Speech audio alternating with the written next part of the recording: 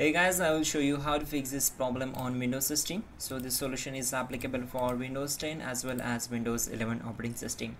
What you have to do, you need to just follow my screen and we will fix this issue together. So in the first step, we need to go to search bar and type your control panel, then click here to open it.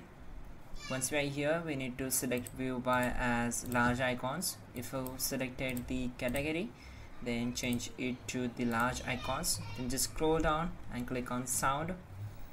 And once we are here, we need to click on right click on the speakers, disable it and again enable it. This might fix the issue, but if this it does not work, then select it, click on properties. Now go to levels tab, make sure we have to set this up to the 100% and check this option, enable this.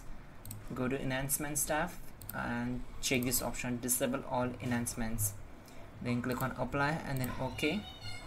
Once done, we need to close the window and simply right click on the start icon and click on device manager.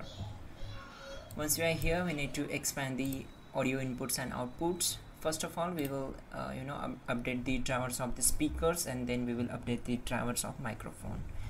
So as you can see, we need to right click on the speakers, then click on properties, go to drivers tab, click on update driver and select the first one. Then the base drivers will be installed automatically. Now close this window, do the same process for microphone, click on the first option. Once done, we need to simply restart the system and problem will be solved. You can also check out our description link to fix this issue quickly and effectively. That will be a better way to fix this issue. And yeah, don't forget to like the video and please do subscribe the channel.